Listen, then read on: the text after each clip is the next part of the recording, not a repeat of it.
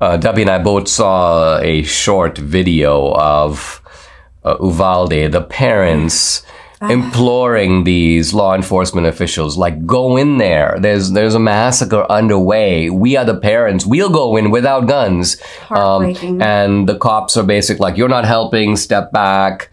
And I mean, obviously your heart goes with the parents. Yes. Yes. And they had apparently called for backup, and backup arrived. And as you made the point, the law enforcement officials on the scene they didn't have tactical gear. Maybe they weren't equipped to be able to kind of go in. Well, and I also made the point that you were like, well, how is it that it takes so long to get these tactical people in there and et cetera, et cetera. Uvalde is a very, very sleepy town in South Texas. A whole lot doesn't happen every day around there. So people aren't just waiting around to go into a situation like this.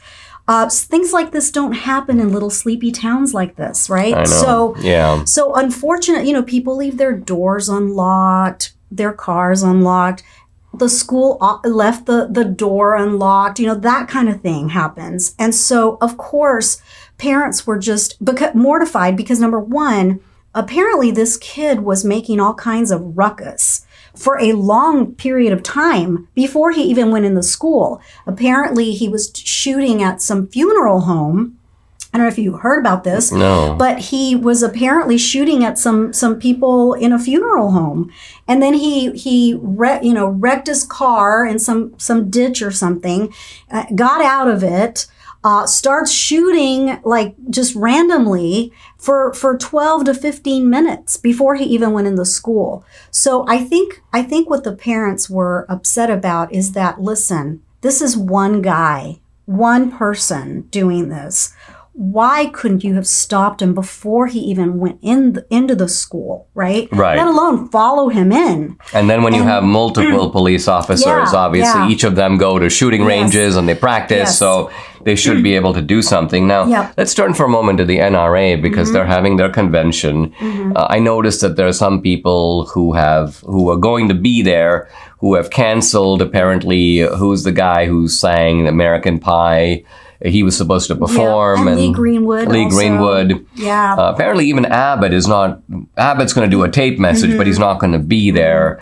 Now, the NRA might have considered, if I were the NRA, I would not cancel the convention. And my reasoning would be to do that is to concede the point, the left's point, that somehow the NRA is responsible for this. A responsible gun ownership is somehow responsible for what happened in Uvalde. And the opposite is true.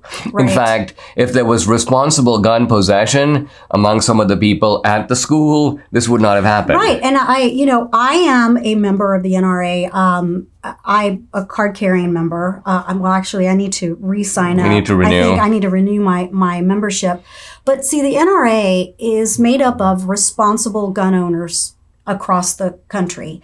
And so I think that you made a point because I said, well, maybe they should have canceled given the circumstances. And you said, yeah, but to do that would be to give it to the left, saying that, we are in fact guilty. That the problem is the gun. And that a convention about guns is somehow to blame. Exactly. Of course, this is what the left doesn't really like to accept human evil as residing in humans.